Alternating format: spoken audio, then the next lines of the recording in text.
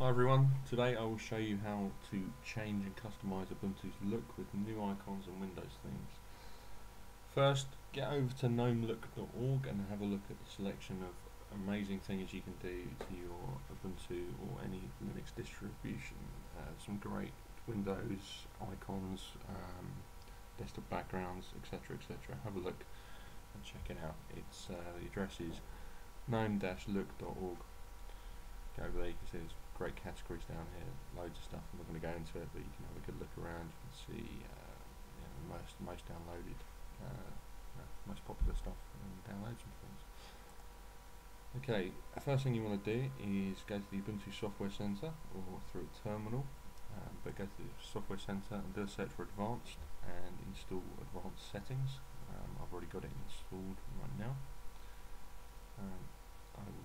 So get that installed. You can do it from a terminal by doing sudo apt-get install gnome-tweak-tool and then install it that way.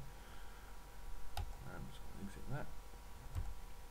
I'll just show you for fire up advanced settings. It's one of my recent apps I've used, but you just type in the -advanced and you can't. See here you've got theme selection. Under that GTK theme you can see I've only got the default installed themes at the moment. Same for the Windows themes. There's a few others because I've got GNOME Shell installed as well, but you can see it's just the basic stuff there. So we'll just exit this again. Go to your home folder. If you could press, let's go to the home folder. Press Control H. That shows you all your hidden files and folders in your home folder. Don't delete anything in here because it contains program data and stuff. Or settings related to certain programs that you use. All you need to do is create two folders in here. One called dot icons. The dot indicates, or the full stop indicates it's a hidden folder. You've got dot icons and then create dot themes.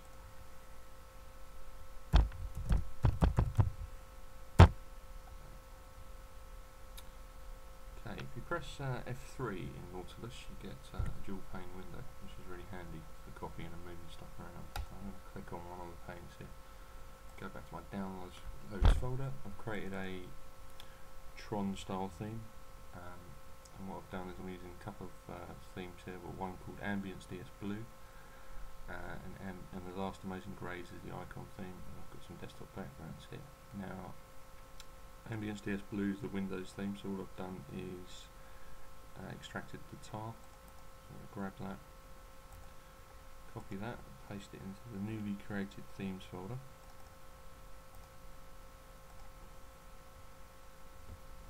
That's that done. Go back to my home, find the icons folder, which is there, and chuck over the last Amazing Greys, which is a great icon theme and set.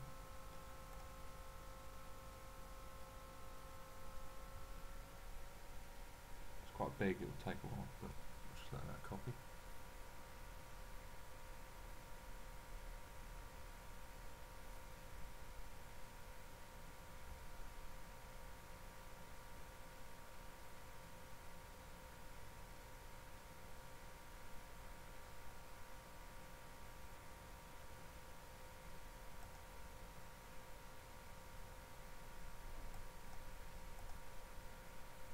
So one of the things I like most about Ubuntu and Linux is you can just make it look however you want and let it suit your work style.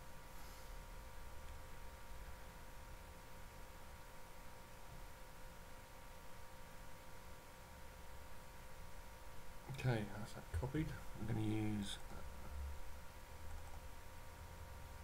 this as my desktop background. Right click, set desktop background, job done. Done. Okay, now fire up advanced settings.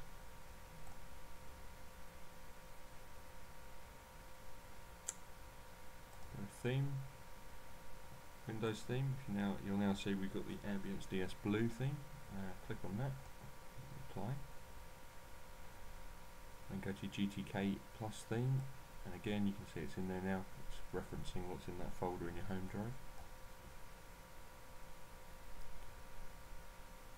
Okay, and then icon theme. got the last amazing greys, so select that.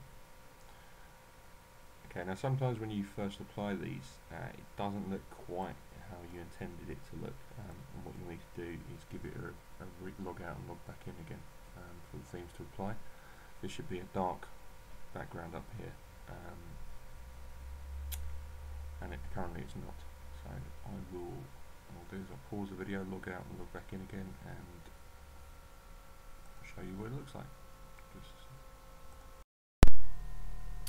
Okay, so I'm back again. I've logged out and logged back in. You can see the desktop's little window theme has changed.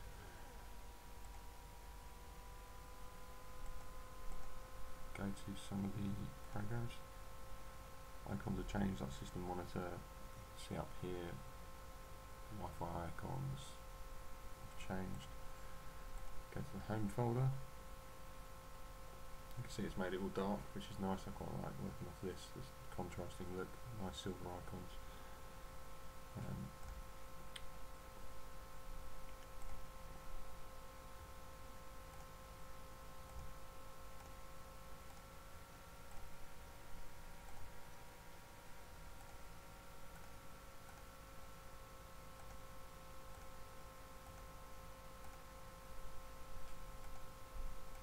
Basically changed all the icons to that other theme, which I like. I think it looks good.